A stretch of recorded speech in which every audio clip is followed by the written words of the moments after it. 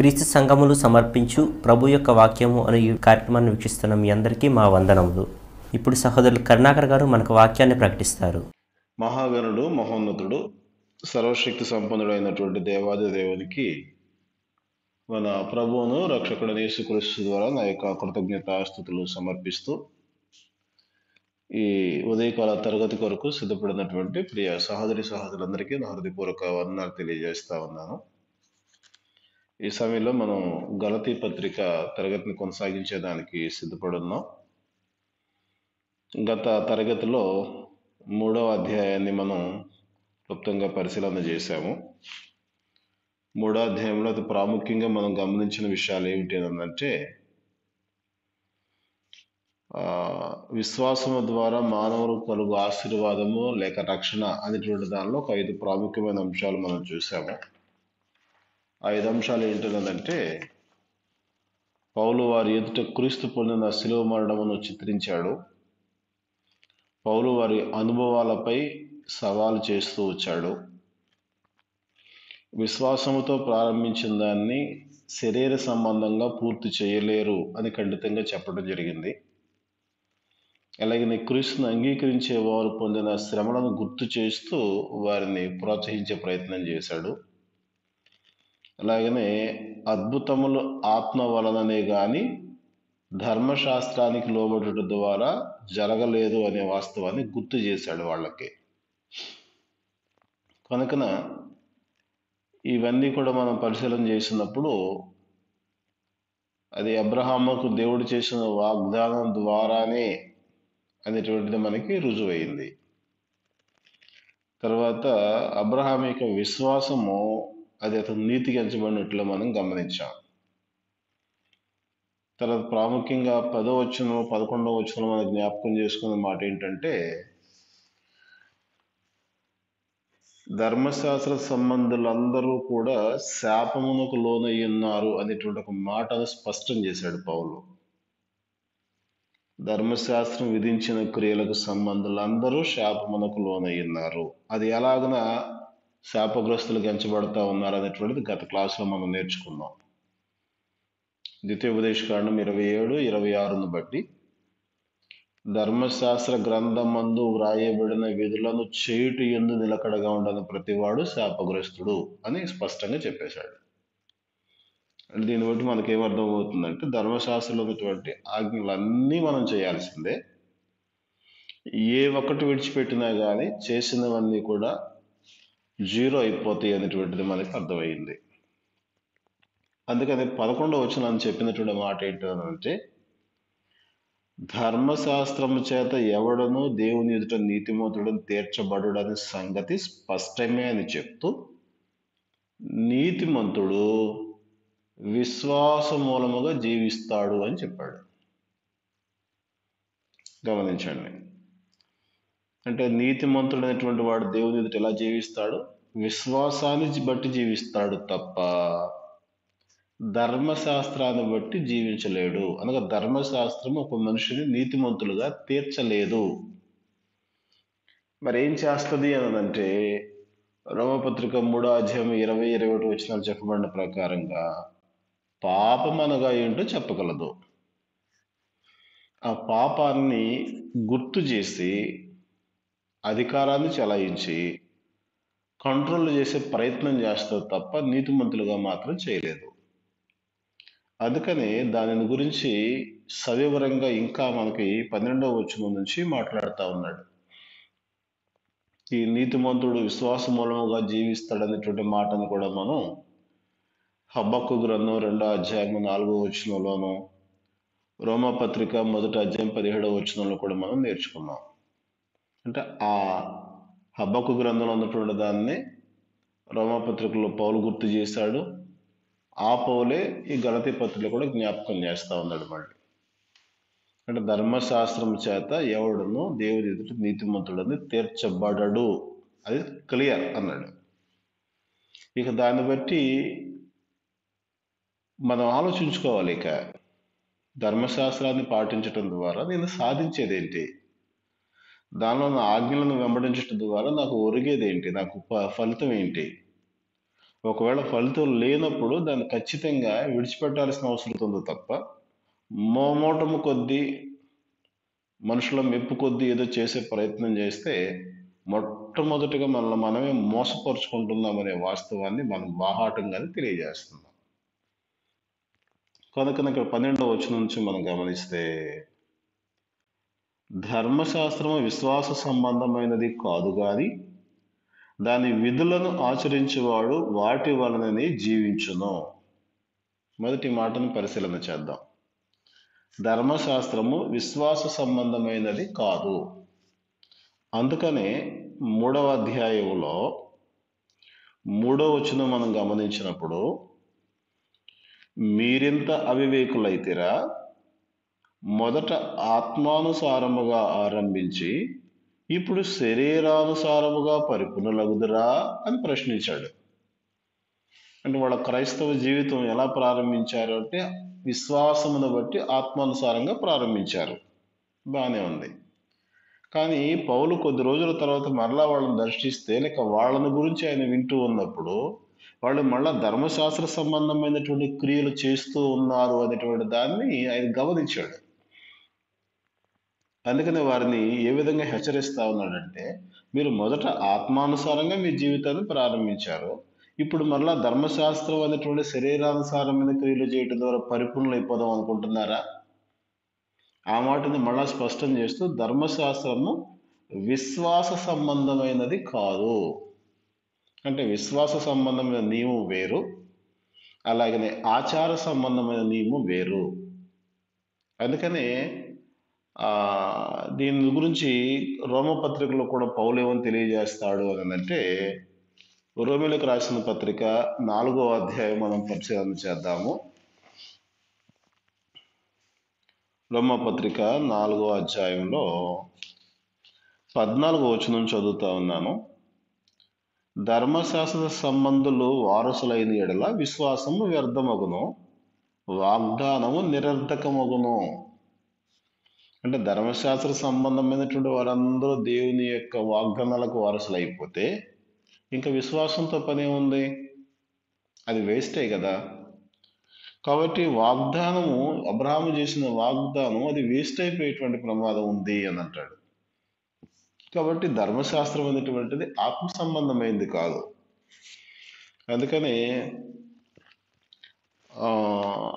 రోమపత్రిక 7వ అధ్యాయంలో మనం గమనిస్తే 7వ వచనం నుంచి, కాబట్టి ఏమందుము, ధర్మశాస్త్రము పాపమాయినా అట్లనరాదు, ధర్మశాస్త్రము వలననే గాని పాపమనగా ఇట్టుదో నాకు తెలియకపోవును. ఆశింపవద్దని ధర్మశాస్త్రము చెప్పని ఎడల దురాశయను ఎట్టిదో నాకు తెలియకపోవును. అయితే పాపము ఆజ్ఞను హేతువు చేసుకుని సకల విధమైన దురాశలను నా యందు పుట్టించను. ధర్మశాస్త్రము లేనప్పుడు పాపము మృతము. ఒకప్పుడు నేను ధర్మశాస్త్రము లేకుండా జీవించుంటుంది గాని ఆజ్ఞ వచ్చినప్పుడు పాపమునకు మరలా జయము వచ్చెను, నేనైతే చనిపోతిని. గమనించండి, ధర్మశాస్త్రం యొక్క స్టేటస్ ఏంటనంటే, దాని స్థాయి ఏంటనంటే, పాపం అంటే ఏంటో చెప్పగలిగే సామర్థ్యం దానికి ఉంది. ఎట్లా వచ్చింది దానికి ఆ సామర్థ్యం అనంటే, ధర్మశాస్త్రములు ఇవ్వబడినటువంటి ఆజ్ఞలను బట్టి. అందుకే అంటున్నాడు, ధర్మశాస్త్రం లేనప్పుడు పాపము ఆరోపించబడదు. కారణం ఏంటంటే, ఇప్పుడు మనకు ఉదాహరణకు మనం గమనించామనుకోండి, ప్రాక్టికల్గా మనం గమనిస్తే, మనం ఏదైనా రోడ్డు మీద వెళుతూ ఉన్నప్పుడు రోడ్డు మీద ఎడమ వైపున మనం నడవాలి అనేటువంటిది మన యొక్క చట్టాల్లో ఒక చట్టం.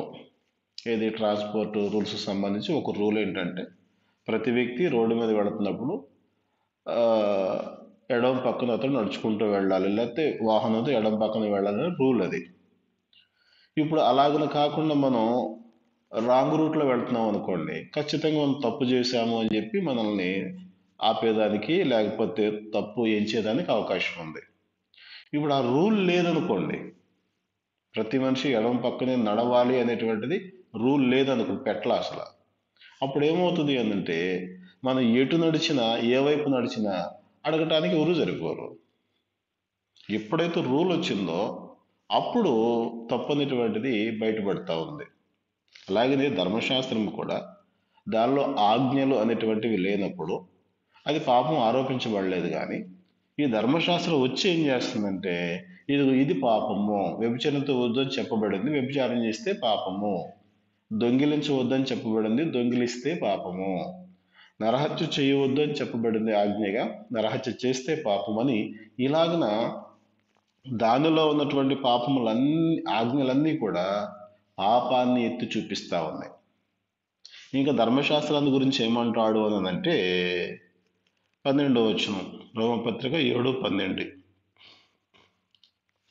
కాబట్టి ధర్మశాస్త్రము పరిశుద్ధమైనది, ఆజ్ఞ కూడా పరిశుద్ధమైనదియు, నీతిగలదియు, ఉత్తమమైనదియునై ఉన్నది అని అంటాడు. ఇక్కడ ధర్మశాస్త్రాన్ని గురించి ఎలాంటిదట? అది పరిశుద్ధమైనది, దానిలో ఉన్న ఆజ్ఞలు పరిశుద్ధమైనవి, నీతిగలది, ఉత్తమమైనది. కానీ దీనిలో ఎక్కడ కూడా ఆత్మ సంబంధమైనది అని మాట మాత్రం చెప్పట్లేదు. తర్వాత కింద వచనాలకు వస్తే చెప్తాడు, ఆయన ఏమంటాడంటే 14వ వచనంలో, ధర్మశాస్త్రము ఆత్మ సంబంధమైనదని ఎరుగుదుము అని అంటాడు. అంటే దాన్ని నెరవేర్చే విషయంలో మనం ఆత్మ సంబంధంగా నెరవేర్చాలి. కానీ వీళ్ళు ఏం చేశారు అంటే దాన్ని శరీరానుసారంగానే నెరవేర్చారు. కనుక ధర్మశాస్త్రము ఆత్మ సంబంధమైన స్థితిని మనం సాధించలేకపోయింది, దాన్ని మనం తీసుకుని రాలేకపోయింది. కానీ అయితే దాని విధులను ఆచరించేవాడు వాటి వల్లనే జీవించును. ఇక్కడ జీవించును అనంటే దాని ద్వారానే పరలోకం చేరిపోతాడని ఒక అక్షరార్థమైన అర్థాన్ని తీసుకుంటున్నారు. మరి జాగ్రత్తగా గమనించాలి. జీవించును అనేటువంటి మాట యొక్క అర్థం ఏంటంటే, ఉదాహరణకి ఇజ్రాయేల్లో ఉన్నటువంటి లేవీలు ఉన్నారు, వాళ్ళు ధర్మశాస్త్రాన్ని నెరవేర్చేటువంటి పనిలో ఉన్నారు. అలాగే యాజక ధర్మాలు వారు చేస్తూ ఉన్నారు. వాటిని బట్టి వాళ్ళు బ్రతుకుతున్నారు, ఆహారాన్ని సమకూర్చుకోగలుగుతున్నారు, శరీర సంబంధమైన వనరులను వాళ్ళు సమకూర్చుకోగలుగుతున్నారు, అలాగే వారికి కావాల్సినవన్నీ వారు సంపాదించుకోగలుగుతున్నారు, వారు బ్రతుకుతున్నారు. కేవలం శరీర సంబంధంగా బ్రతికినంత మాత్రం చేత బ్రతికినట్టు కాదు. అది దేవుని ఆజ్ఞలన్నీ నెరవేర్చి ఆయన నీతిని సంపాదించినప్పుడు అది నిజమైనటువంటి జీవితం అవుతుంది. కనుక ఈ రోజున కూడా చాలామంది ఆ బ్రతుకుతారు అనేటువంటి మాటకు మనం గమనిస్తే, మత శాఖలలో ఉన్నటువంటి చాలామంది ధర్మశాస్త్రాన్ని బేస్ చేసుకుంటున్నారు. కానీ కొంత అచ్చట కొంత ఇచ్చట అన్నట్టుగా రెండు నిబంధనలో ఉన్నటువంటి ఆజ్ఞలన్నీ మిళితం చేసేసి వాటిని కూడా చేస్తూ మేము సేవ చేస్తున్నాం అనుకున్నటువంటి వాళ్ళు చాలా మంది ఉన్నారు. మరి వాళ్ళు బతకట్లేదా? వాడు శుభ్రంగా ఉండట్లేదా? దేవుడు పేరు చెప్పుకొని వస్తే ఎవరైనా బతికేయచ్చు, పెద్ద విశేషం ఏం కాదు. దేవుని దగ్గరికి వచ్చి సహాయం చేయమని అడిగితే ఆయన ఎవరికైనా సహాయం చేస్తాడు. అది కాదు ఇక్కడ. అంటే అది ఎలా ఉంటుంది అంటే, ఉదాహరణకి అబ్రహామునకు కెతూరా ద్వారా మరలా కుమారులు కలిగారు. కానీ వాళ్ళ జీవితంలో మనం గమనిస్తే వాళ్ళు మరి ఉపపత్ని యొక్క కుమారులని పిలువబడ్డారు తప్ప ఇస్సాకు వలె వాగ్దాన వారసులని పిలువబడేదని సరిపోరు వాళ్ళు. కానీ వాళ్ళు ఏమనుకుంటారు అంటే, మేము అబ్రహాము సంతానం, అబ్రహాం మా తండ్రి అని చెప్పుకుంటారు. అది చెప్పుకోవటం వరకే. అలాగే ధర్మశాస్త్రాన్ని అనుసరించేటువంటి వాళ్ళు కూడా మేము దేవుని బిడ్డల్లో, దేవుని సంతానం వీళ్ళు చెప్పుకోవటమే తప్ప దేవుడు అంగీకరించే పరిస్థితి లేదు. ఎందుకు అంగీకరించడు? ఎందుకు అంగీకరించడు అని మనం గట్టిగా ప్రశ్నిస్తే, ధర్మశాస్త్ర సంబంధులు వారసులు అవుతారని దేవుడు ఎక్కడా చెప్పలేదు. ఇది చాలా క్లియర్. ధర్మశాస్త్రాన్ని అనుసరించేవారు దేవుని వారసులు అవుతారని ఎక్కడా చెప్పలేదు. దేవుని వారసులు అవ్వాలి అని అంటే విశ్వాస సంబంధులే వారసులు అవ్వాలి తప్ప ధర్మశాస్త్ర సంబంధాలు ఎప్పటికీ వారసులు కాలేరు. ఇంకా కిందకి వెళితే ఒక గలతీ పత్రిక 3వ అధ్యాయము 12వ వచనంలో, ధర్మశాస్త్రము విశ్వాస సంబంధమైనది కాదు కానీ దాని విధులను ఆచరించేవాడు వాటి వలన జీవించును. 13వ వచనం, ఆత్మను గూర్చిన వాగ్దానము విశ్వాసం వలన మనకు లభించినట్లు అబ్రహాము పొందిన ఆశీర్వచనము యేసుక్రీస్తు ద్వారా అన్యజనులకు కలుగుటకై క్రీస్తు మన కోసము శాపమై మనలను ధర్మశాస్త్రం యొక్క శాపము నుండి విమోచించను. మొదట అక్కడ ఆగుదాం. మొదటి పాయింట్ ఏంటంటే, ఆత్మను గూర్చిన వాగ్దానము విశ్వాసం మూలమున మనకు లభించినట్లు. గమనించండి, పరిశుద్ధాత్మని వరం పొందుకుంటారనే వాగ్దానం ఎక్కడ ఇవ్వబడింది, ఎవరి ద్వారా ఇవ్వబడింది అంటే అపోస్తలుడైన పేతురు ద్వారా యెరూషలేములో పెంతెకొస్తు పండుగ దినాన రివీల్ చేయబడింది, అనగా బయలుపరచబడింది. దాని గురించిన వాగ్దానం ఎక్కడుందంటే యోవేలు గ్రంథము 2వ అధ్యాయం 28వ వచనం నుంచి వాగ్దానం ఉంది. ఆ వాగ్దానం ఇజ్రాయేలుకు మాత్రం కాదు, కానీ యోవేలు గ్రంథంలో ఉన్నది. అన్ని సకల జనులు అని అంటాడు, ప్రజలందరి మీదికి, జనులందరి మీదికి అనే మాటలు ఉపయోగిస్తాడు. అనగా అన్యజనులను కూడా నా ఆత్మచేత నేను వారిని బలపరుస్తాననే మాటకు దేవుడు ముందు వాగ్దానం చేశాడు. ఆ వాగ్దానం ప్రత్యక్షపరచబడి అమల్లోకి వచ్చింది ఎక్కడ అని అంటే యెరూషలేములో పెంతెకొస్తు పండుగ దినాన పేతురు యొక్క ఆధ్వర్యంలో. గమనించండి, ఇప్పుడు ఈ ఆత్మను గూర్చిన వాగ్దానం విశ్వాసం వల్ల మనందరికీ లభించేటట్లుగా అబ్రహాము పొందిన ఆశీర్వచనము యేసుక్రీస్తు ద్వారా మనకును, అన్యజనులైన మనకును అది మనం కలగాలనంటే క్రీస్తు మన కోసము శాపమై ధర్మశాస్త్రం యొక్క శాపం నుండి మనల్ని విడిపించను అన్నాడు. వాస్తవానికి ధర్మశాస్త్రం యొక్క శాపము అన్యులైన మన మీద లేదు, అది కేవలం పూర్తి ఇజ్రాయేల్ మీద ఉంది. మనము ధర్మశాస్త్రం లేకుండా ఉన్నటువంటి శాపగ్రస్తులం. ధర్మశాస్త్రం యొక్క శాపాన్ని మనం భరించలా, కానీ ధర్మశాస్త్రం లేనటువంటి వాళ్ళుగా ఉన్న మనము దేవునికి విరోధులం. అందుకని ధర్మశాస్త్రం లేని అన్ని జనులు అని అంటాడు రోమపత్రిక 2వ అధ్యాయంలో. కనుకన ఈ ధర్మశాస్త్రం ఏం చేసింది అంటే ఆత్మను గూర్చిన వాగ్దానం దూరపరిచింది, యూదులను శాపగ్రస్తులుగా ట్రీట్ చేసింది. తర్వాత అన్యులకు అది అడ్డుగోడగా ఉంది. అదే కదా మనం ఎఫెసు పత్రికలో గమనిస్తాం. 2వ అధ్యాయంలో, ఎఫెసు పత్రిక 2వ అధ్యాయంలో మనం గమనించినప్పుడు పౌలు ఎఫెసు సంగతి ఈ విధంగా గట్టిగా మాట్లాడాడు. 2వ అధ్యాయము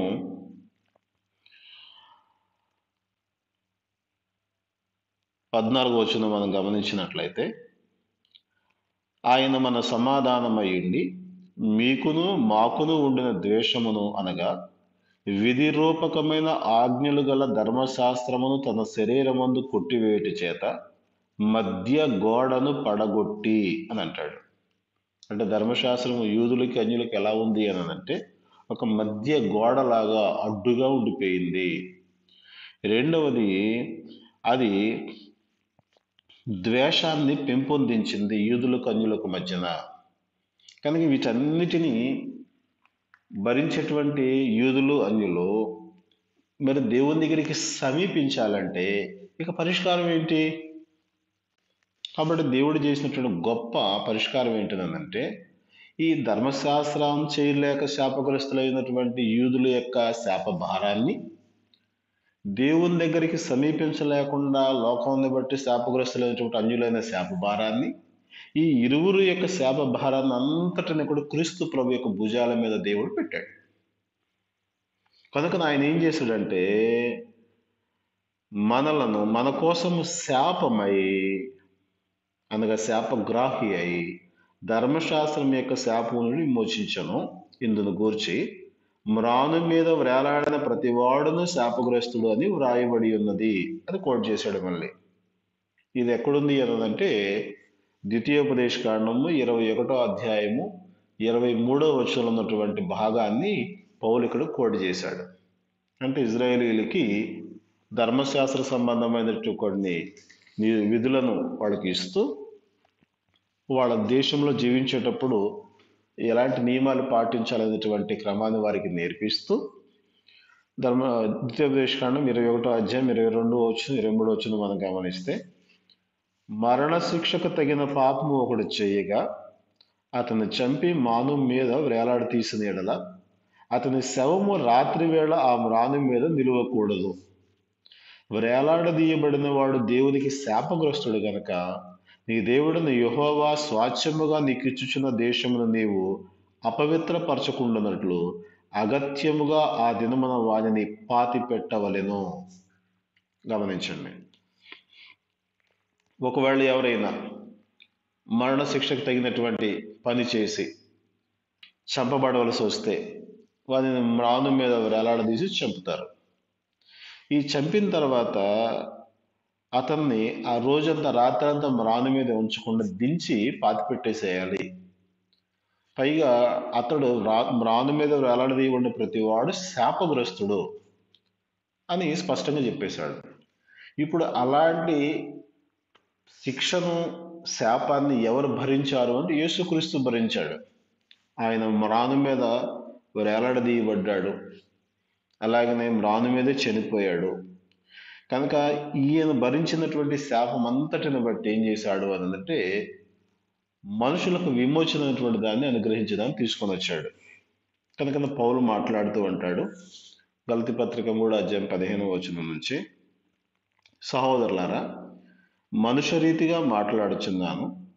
మనుషుడు చేసిన వడంబడికి అయినను స్థిరపడిన తర్వాత ఎవడునూ దానిని కొట్టివేయడు, దానితో మరేమీ కలుపడు. అంటే వాస్తవానికి మనుషులకు కొన్ని ఒప్పందాలు, నిర్ణయాలు తీసుకున్న తర్వాత, వడంబడికలు చేసుకున్న తర్వాత వాటిని ఎవరు రద్దు చేయడానికి ఇష్టపడరు. అలా చేస్తే ఇరువురికి నష్టం కలుగుతుంది, వివాదాలు, వ్యాజ్యాలు కలుగుతాయి, కొన్ని సమస్యలకు కారణమవుతుంది. కనుక ఎవరైనా ఒక ఒప్పందం చేసుకుంటే దానికి కట్టుబడి ఉంటారు, తాత్కాలికమైందైనా పర్మనెంట్ అయిందైనా సరే.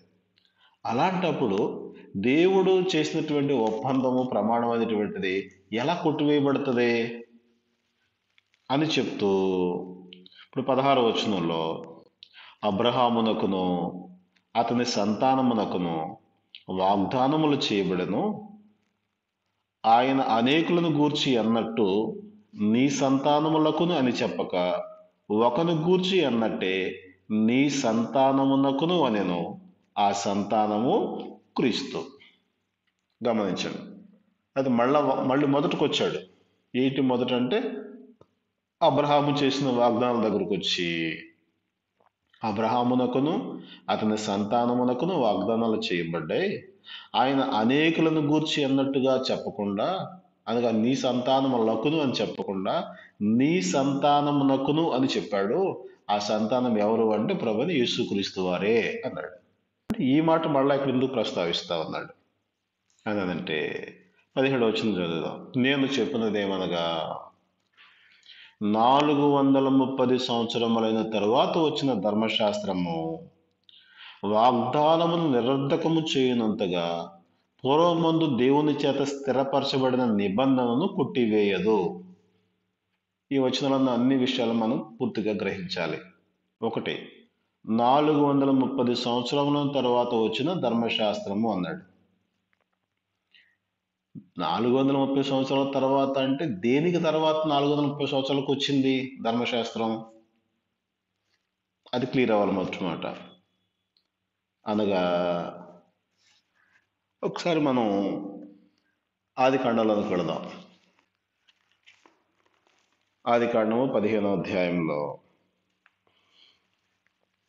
అబ్రహామునకు మరలా దేవుడు దర్శనమిచ్చి వాగ్దానాన్ని గుర్తు చేశాడు మళ్ళీ.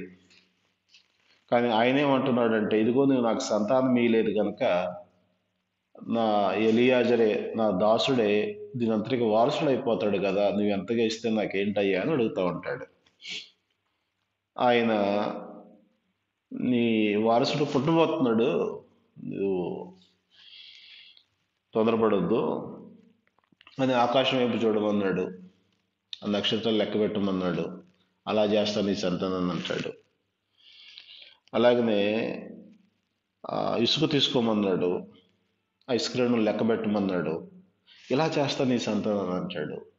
ఇలా చెప్పి ఇదంతా ఎలా నాకు సాధ్యమవుద్ది, ఎలాగ నాకు రుజువేంటనంటే, ఆయన ఒక 3 ఏళ్ల పెయ్యను, 3 ఏళ్ల మేకను, పొట్టేళ్ళను, గోవును తీసుకొని వచ్చి వాటన్నిటిని కూడా ఖండించి దేని కళ్ళగా కళ్ళ ఎదురుగా పెట్టి, నువ్వు నిలబడు నేను చూపిస్తానని చెప్పంటే, అప్పుడు దేవుడు అబ్రహామునకు గాఢ నిద్ర కలుగజేసి తర్వాత చెప్పినటువంటి మాట ఏంటంటే 12వ వచనంలో, ఆదికాండం 15:12, ప్రొద్దుగుంకు పోయినప్పుడు అబ్రహామునకు గాఢ నిద్ర పట్టెను, భయంకరమైన కటిక చీకటి అతని కమ్మగా, ఆయన నీ సంతతి వారు తమది కాని పరదేశమందు నివసించి ఆ దేశపు వారికి దాసులుగా నుందురు. అంటే నేను ఇంకెవ్వలేదు, సంతానం ఇవ్వలేదు ఇక్కడిక, కానీ ఆ సంతానానికి తర్వాత కలగబోయే సంఘటనలన్నీ చెప్పేస్తున్నాడు ముందే దేవుడు. నిజంగా దేవునికి ఎంత దివ్య దృష్టి, దూరదృష్టో చూడండి. ఇంకా సంతానం ఇవ్వకుండానే ఇస్తాను అని చెప్పిన సంతానం గురించి చెప్తున్న మాట ఏంటంటే, నీ సంతతి వారు తమది కాని పరదేశమందు నివసించి ఆ దేశపు వారికి దాసులవుతారు. వారు 400 ఏండ్లు వీరిని శ్రమ పెడతారు. వీరు ఎవరికి దాసులవుతారో ఆ జనమునకు నేనే తీర్పు తీర్చుదును. తరువాత వారు మిక్కిలి ఆశతో బయలుదేరి వచ్చెదరు. నీవు క్షేమముగా నీ పితరుల యొద్దకు పోతావు, మంచి వృద్ధాప్యం ముందు పాతి పెట్టబడతావు అని అబ్రహాముకి ఇంక పిల్లలైనా లేకముందే కలిగే పిల్లలను గురించి, వాళ్ళు జీవించే విధానం గురించి, ఈయన యొక్క మరణాన్ని గురించి కూడా దేవుడు ముందే చెప్పేశాడండి. కనుక ఇప్పుడు ఈ వచనాన్ని మనం గలతీ పత్రిక 3వ అధ్యాయము 17వ వచనాన్ని ఈ ఆది కాండంలో 15 అధ్యాయం లింక్ చేసి మనం జాగ్రత్తగా పరిశీలిస్తే, 430 సంవత్సరాల తర్వాత వచ్చిన ధర్మశాస్త్రం అని అంటే, అబ్రహాముకు దేవుడు 12వ అధ్యాయంలో వాగ్దానం చేశాడు. 15వ అధ్యాయంలో దాన్ని మళ్ళా రుజువు చేసేదానికి ఒక బలిమ్మన్నాడు. అప్పుడు చెప్పిన సంగతి ఏంటంటే, నీ సంతతి వారు తమది కాని దేశమునకు వెళ్ళి అక్కడ వారికి దాసులు అవుతారు అన్నాడు. ఎంతకాలం దాసులు అవుతారంటే 400 సంవత్సరాలు అని చెప్పాడు. కనుక ఇజ్రాయేలీలు ఐగుప్తు దేశానికి వెళ్ళి అక్కడ ఎంతకాలం ఉన్నారు అంటే ఇంచుమించు 430 సంవత్సరాలు ఉన్నారు. ఆ తర్వాత దేవుడు మోషేను నాయకుడిని లేపి ఆయన ద్వారా వారిని కనాన్ దేశానికి, అనగా అబ్రహాముకు చెప్పిన వాగ్దత్త దేశానికి నడిపించేదానికి వాళ్ళను సాగదీశాడు. అలాగనే వాళ్ళు బయలుదేరి 3వ దినమునకు వారు సీనా అరణ్యానికి వచ్చినప్పుడు అక్కడ వారిని విడుదల చేయించి దేవుడు ఇంచుమించు సంవత్సరం పాటు అక్కడే వాళ్ళని వెయిట్ చేయించి అక్కడ వారికి ధర్మశాస్త్రాన్ని ఇచ్చాడు. ఇప్పుడు గమనించండి, అబ్రహాముకు చేసిన వాగ్దానం ముందా, ధర్మశాస్త్రం ముందా? వాగ్దానమే ముందు, కానీ మధ్యలో ధర్మశాస్త్రం వచ్చింది. మరి ఇది ఎందుకు ఇచ్చినట్టు? సరే, ఎందుకు ఇచ్చాడో తర్వాత చూద్దాం. ఈ 17వ వచనం గలతీ 3:17 ఏమంటాడు అంటే, 430 సంవత్సరాల తర్వాత వచ్చిన ధర్మశాస్త్రము వాగ్దానమును నిరర్ధకము చేయనంతగా పూర్వమందు దేవుని చేత స్థిరపరచబడిన నిబంధనను కొట్టివేయదు. ఒకవేళ ధర్మశాస్త్రం పర్మనెంట్ ఇదే ఫిక్స్డ్ అనుకుంటున్నారేమో మీరు, దీనికంటే ముందు ఒక వాగ్దానం ఉంది. ఆ వాగ్దాన సంబంధమైనటువంటి విధిని నెరవేర్చేదానికి దేవుడు తన ప్లాన్లో తానున్నాడు. కానీ ఆ వాగ్దానం ఇచ్చిన 430 సంవత్సరాల తర్వాత ధర్మశాస్త్రం వచ్చింది. తర్వాత వచ్చిన ధర్మశాస్త్రం ముందు చెప్పిన వాగ్దానాన్ని కొట్టేస్తుందా? దాన్ని తీసేసేదానికి దీనికి శక్తి ఉందా ధర్మశాస్త్రానికి అని చెప్పి 18వ వచనంలో ఒక క్లారిటీ ఇచ్చాడు. ఏమంటే, ఆ స్వాచ్ఛము ధర్మశాస్త్రం మూలముగా కలిగిన ఎడల ఇక వాగ్దానం మూలముగా కలిగినది కాదు. దేవుడైతే అబ్రహాముకు స్వాచ్ఛం ఇస్తున్న వాగ్దానం చేశాడో ఆ వాగ్దానం అనేటువంటిది, ఆ స్వాచ్ఛ సంబంధమైన ఆ దీవెన అనేటువంటిది ధర్మశాస్త్రం మూలంగా కలిగితే ఇంక ముందు వాగ్దానం ఎందుకు చేశాడు? సోదరులారా గమనించండి, ఇది అర్థం చేసుకోవడం కొంత స్టాండర్డ్ కావాలి, కనుక వాక్య సంబంధమైన లోతైన స్థాయి కావాలి.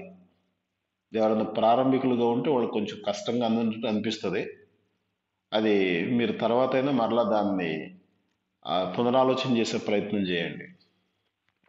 ఓకే, కనుక అయితే దేవుడు అబ్రహామునకు వాగ్దానం వల్ల దాన్ని అనుగ్రహించాను. అబ్రహాముకి సంతానం అనేటువంటిది అలాగనే కనాదేశంలో స్వాచ్ఛమైనటువంటి దాన్ని దేవుడు వాగ్దానాన్ని బట్టి ఇచ్చాడా, ధర్మశాస్త్రాన్ని బట్టి ఇచ్చాడా? వాగ్దానాన్ని బట్టే. కానీ మధ్యలో ఏమొచ్చింది? ధర్మశాస్త్రం వచ్చింది. ఎప్పుడు వచ్చింది? వాగ్దానం ఇచ్చినటువంటి 430 సంవత్సరాల తర్వాత వచ్చింది. ఇప్పుడు వీళ్ళు ఏమనుకుంటున్నారు? ఈ ధర్మశాస్త్రమే మనకు ఫిక్స్డ్, ఇదే శాశ్వతం, ఇక దీనికి మించినటువంటి విధి ఇంకోటి లేదు అనుకుంటున్నారు. ఓరబ్బాయి అలాగన కాదు, దీనికంటే ముందు శ్రేష్టమైనది ఒకటి ఉందని చెప్పి వివరించే ప్రయత్నం చేస్తున్నాడు పౌలు ఇక్కడ చెప్తూ 19వ వచనంలో. వాళ్ళు వేయబోయే ప్రశ్న కూడా ఈయన వేసేసుకున్నాడు ముందు. ఏమని? అలాగైతే ధర్మశాస్త్రం ఎందుకు? వాగ్దానం ముందు, వాగ్దానం తర్వాత 430 ధర్మశాస్త్రం వచ్చింది. మరి స్వాచ్ఛమేమో వాగ్దానం మూలంగానే కలుగుద్దని చెప్తున్నావు, మరి ధర్మశాస్త్రం ఎందుకు? అలాగైతే ధర్మశాస్త్రం ఎందుకు? ఎవనికి ఆ వాగ్దానము చేయబడనో ఆ సంతానము వచ్చు వరకు అది అతిక్రమములను బట్టి దానికి తరువాత ఇవ్వబడను. ఇంకొంచెం జాగ్రత్తగా ప్రయత్నం చేద్దాం. ఎవనికి వాగ్దానము చేయబడనో ఆ సంతానము వచ్చు వరకు అనగా ఎవరికి వాగ్దానం చేయబడింది? అబ్రహామునికి. అబ్రహాము సంతతి ద్వారా భూలోక వంశాలన్నీ ఆశీర్వదిస్తాను అనేటువంటి దేవుని యొక్క వాగ్దానం అబ్రహామునికి. మరి భూలోక వంశాలన్నీ ఆశీర్వదింపబడేటువంటి సంతానం ఎవరు అబ్రహామునికి ఇచ్చేటువంటిది? ఇస్సాకు మాత్రం కాదు. ఇస్సాకు ద్వారా యూదా జనాంగం బాగా విస్తరించింది. కానీ దేవుడు అబ్రహాముకు చేసినటువంటి వాగ్దానం ఏంటంటే, నీ యందు అన్యజనులందరూ ఆశీర్వదింపబడతారు, నీ సంతతి ద్వారా భూలోక వంశాలన్నీ ఆశీర్వదింపబడతాయి అని వాగ్దానం. కనుక ఆ వాగ్దాన సంతతి ఎవరు అనంటే యేసుక్రీస్తు. అందుకని మనం మత్తయి సువార్త 1వ అధ్యాయం 1వ వచనం కూడా గమనిస్తే, అబ్రహాము కుమారుడును దావీదు కుమారుడునైన యేసుక్రీస్తు వంశావళి అని అంటాడు. అంటే యేసుక్రీస్తు ఎవరు కుమారుడు? ఇక్కడ దావీదికి కుమారుడే, అబ్రహాముకి కుమారుడే. అనగా అబ్రహాముకు 12వ అధ్యాయంలో దేవుడు చేసిన వాగ్దాన సంతతి ఎవరు అనంటే యేసుక్రీస్తు. కనుక ఈ సంతానం వచ్చేంత వరకు అతిక్రమములను బట్టి, ఎవరి అతిక్రమాలను బట్టి? ఇజ్రాయేలీల యొక్క అతిక్రమాలను బట్టి దానికి తర్వాత, అనగా వాగ్దానానికి తర్వాత ఇవ్వబడింది ఇది. అనగా ఈ అతిక్రమాలతో నిండిపోయినటువంటి ఇజ్రాయేల్ 12 గోత్రాల వారిని సరిచేసేదానికి, వారిని క్రమపరిచేదానికి. అందుకనే కింద వచనంలో ఏమంటాడు అంటే, బాల శిక్షకుడు ఆయను అని అంటాడు. బాల శిక్షకుడు అని అంటే ప్రాథమిక విద్య అనమాట. అంటే వాళ్ళు దేవుని యొక్క నీతిని అందుకోవటం, విశ్వాసంతో అబ్రహాములాగా జీవించటం, పరలోక సంబంధం వాడికి అంత స్థాయి లేదు వాళ్ళకి. అందుకని వాళ్ళకి ఏం చేశాడు? అబ్బాయి, నువ్వు దొంగతనం చేయకూడదు, నరహత్య చేయకూడదు, వ్యభిచారం చేయకూడదు, నీ పొరుగువాడిని ద్వేషించకూడదు, నీ పొరుగువాడిని ఆశించకూడదు, నువ్వు భక్తిగా ఉండాలి, 7వ దినం విశ్రాంతి తీసుకోవాలి, ఇదిగో ఈ పండుగ చెయ్యి అని ఇవన్నీ ఒక్కొక్కటి ప్రాథమికంగా వాళ్ళకి నేర్పించుకుంటూ వచ్చాడు. కానీ దాన్ని కూడా వాళ్ళు ఎలా చేశారు అనంటే, వాళ్ళు శరీర సంబంధంగానే చేశారు తప్ప, ఇది దేవునికి భయపడి మనం చేయాలన్నటువంటి ఆ భయభక్తులతో చేసినటువంటి వాళ్ళు కాదు వాళ్ళు. కనుక ఇక్కడ మనం గమనించినప్పుడు ధర్మశాస్త్రము వాగ్దానం తరువాత ఆ సంతానం వచ్చే లోపు వీళ్ళని సెట్ చేయటానికి, క్రమపరచడానికి, వీళ్ళని కంట్రోల్ చేయటానికి ఒక బెత్తం లాంటి దండించే ఆయుధంగా దేవుడు ధర్మశాస్త్రాన్ని యూదుల కొరకు ఇచ్చాడు. ఇది తెలియక పాపం ఈ రోజున చాలా మంది ధర్మశాస్త్ర సంబంధమైన ఆజ్ఞలన్నీ పాటించేద్దాము, వాటన్నిటిని నెరవేర్చేసేద్దాము, వాటి ద్వారా మనం నీతిమంతులమై పరలోకం వెళ్ళిపోదాం అనుకుంటున్నారండి. ధర్మశాస్త్రం ద్వారా కనీసం కనాన్ దేశానికి చేరలేకపోయారు అందరూ. ఇంకా పరలోకం వెళ్ళటం అంటే అది హాస్యాస్పదమైనటువంటి సంగతి. కనుకన ఈ ధర్మశాస్త్రం కూడా ఎలాగట మళ్ళీ, అది మధ్యవర్తి చేత దేవదూతల ద్వారా నియమించబడిను. మధ్యవర్తి అంటే మనకు తెలుసును, మోషే దానికి మధ్యవర్తిగా ఉండి దాన్ని తీసుకుని వచ్చాడు. దేవుడితో 40 దినాలు రాత్రింబగళ్ళు గడిపాడని మనం చూస్తాం. కానీ అక్కడ ఎవరున్నారు అంటే దేవుడు కాదు, కానీ దేవదూతల ద్వారా. అలాగే మండుచున్న పొదలో దేవుడు తనకు ప్రత్యక్షమై అనే మాటను మనం గమనిస్తాం. కానీ అపొస్తలుల కార్యాల్లో చెప్తాడు, ఒక దూత మండుచున్న పొదలో అతనికి ప్రత్యక్షమై అని చెప్తాడు 7వ అధ్యాయంలో. కనుకన ఈ సంగతులన్నిటి ద్వారా మనకేమర్థం అవుతుంది అంటే, దేవుడు తన యొక్క సంకల్పం నెరవేర్చే విషయంలో ఒక్కొక్క దాసుణ్ణి ఒక్కొక్క విధంగా ఆయన బలపరుచుకుంటూ పని చేయించుకుంటూ వస్తా ఉన్నాడు. కనుకన 20వ వచనం చదువుదాం.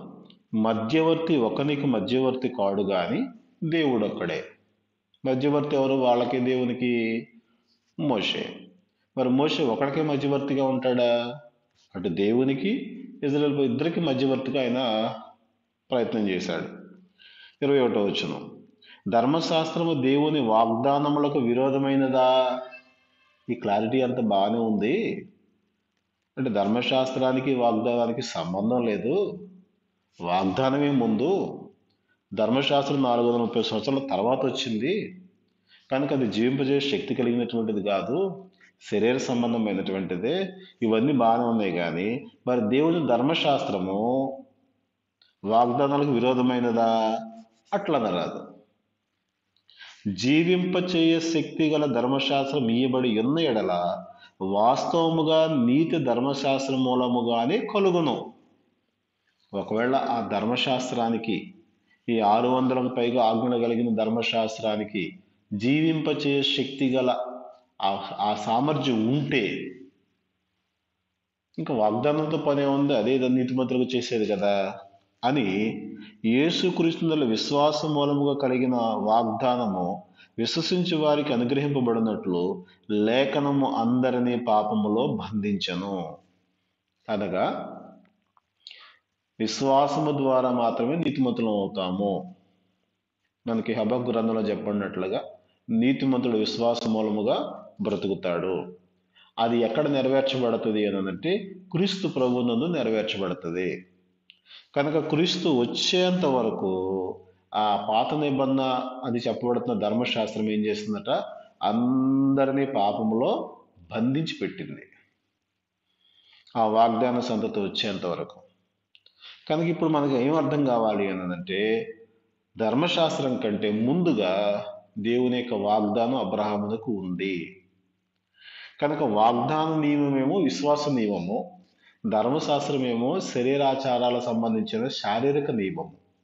కనుక శారీరక నియమాన్ని పాటిస్తే ఆత్మ నియమాన్ని ఎలా పరిపూర్ణం చేస్తాం ఇవాళ? కనుక మనం గ్రహించాల్సిన విషయం ఏంటిదంటే, ధర్మశాస్త్రము కేవలము యూదులను క్రమపరిచేదానికి, వారి అతిక్రమములను బట్టి వారిని సరిచేసేదానికి దేవుడు వాగ్దానం నెరవేరే లోపు ఇచ్చినటువంటి తాత్కాలిక చట్టం. అది తాత్కాలిక చట్టం. అది ఎప్పటి వరకు అనంటే మన కిందకెళ్తే తెలుస్తుంది, క్రీస్తు వద్దకు నడిపించే వరకే. అనగా క్రీస్తు వాళ్ళ మధ్యలోనికి వచ్చి ఆయన విమోచన అందించే వరకే. ఎప్పుడైతే విశ్వాస సంబంధమైన నియమం బహిర్గతం అవుతుందో అప్పుడు ఈ శరీర సంబంధమైన ధర్మశాస్త్ర నియమం కొట్టివేయబడుతుంది. కనుక ఇది మనం అర్థం చేసుకుని ధర్మశాస్త్రానికి ఏ స్థాయిలో మనం విలువనివ్వాలో, ఎంతవరకు దాన్ని ఉపయోగించుకోవాలో, దాన్ని ఎంతవరకు మనం రిసీవ్ చేసుకోవాలో వాటిని ఎరిగి ఉంటే మనకి క్షేమం. లేదు అది కూడా దేవుడిచ్చిందే కదా అని అన్నిటినీ చేసే ప్రయత్నం చేస్తే ఇంకా అది మిళితమైనటువంటి భక్తి అవుతుంది. ఏది మనం సాధించేదానికి సరిపోవన్నమాట. ఇజ్రాయెల్కే వల్ల కాలేదు, మోషే అంతటి వాడు, అలాగనే దాన్ని తెచ్చిన మోషే కానీ, కొత్త నిబంధనలు ఉన్నటువంటి పౌలు కానీ వాళ్ళే స్పష్టంగా చెప్పేశారు, ధర్మశాస్త్రము చేత ఏ మనుషుడు దేవుని ఎదుట నీతిమంతుడని తీర్చబడని సంగతి స్పష్టమే అని చెప్పేశారు. కనుక వాళ్ళకే వల్ల కానప్పుడు ఈ రోజున్న భక్తులకి ఏమాత్రం అది సాధ్యమవుతుంది? కనుక అందుకనే పేతురు జ్ఞాపకం చేశాడు కదా, అపోస్తలుల కార్యాలు 15:10, మనమైనను మన పితరులైనను మోయలేని కాడిని శిష్యుల మెడ మీద పెట్టి మీరెందుకు దేవుని శోధించుచున్నారు అన్నాడండి. కాబట్టి ధర్మశాస్త్రాన్ని ఈ రోజున చెయ్యమని ఎవరైనా బోధిస్తే వారు దేవుని యొక్క పిల్లలను హార్డ్ చేస్తున్నారు. ఇంకోటి, దేవుణ్ణి శోధిస్తున్నారు. బాబు, నేను యూదులకు ఇచ్చాను, అది మీకు కాదు ఇచ్చింది, మీకు దాంతో పని లేదని చెప్తుందా కానీ దేవుడు చెప్పే ఈ మాట మాత్రం పట్టించుకోకుండా మీరు చెయ్యండి, ధర్మశాస్త్రం చేయండి, పండుగలు చేయండి, దశమ ఇవ్వండి, వాయిద్యాలు వాయించండి, అది చేయండి, ఇది చేయండి అని ధర్మశాస్త్రం వాటి అన్నిటిని తీసుకొచ్చి ప్రజల మీద రుద్దటం వల్ల ఏం చేస్తున్నారు అంటే దేవుణ్ణి శోధిస్తున్నారు, ప్రజలను తప్పుదోవ నడిపిస్తున్నారు. కనుక యేసు ప్రభువు చెప్పినట్టుగా గుడ్డివాడిని త్రోవ చూపితే ఇద్దరు గుంటలో పడతారు. కనుక మనం ఏ నియమంలో ఉంటున్నాం, మనకి ఏది అవసరం అనేటువంటిది ఇంకా స్పష్టంగా చెప్పబడిన సంగతులు ఉన్నాయి. దేవుడి చిత్తం మీద మరొకసారి వాటిని మనం పరిశీలన చేద్దాం. ప్రస్తుతానికి 22వ వచనం వరకు మన యొక్క స్టడీని ముగించుకుందాం. మా అడ్రస్ క్రీస్తు సంఘములు సమర్పించు ప్రభువు వాక్యము, సహోదరులు ఎం కరుణాకర్ గారు. మా ఫోన్ నెంబర్ 9368080442. లేని దేవుడు, సత్యమైన దేవుడు, సాటి లేని దేవుడు, సర్వశక్తి గల సర్వోన్నతుడు యెహోవా.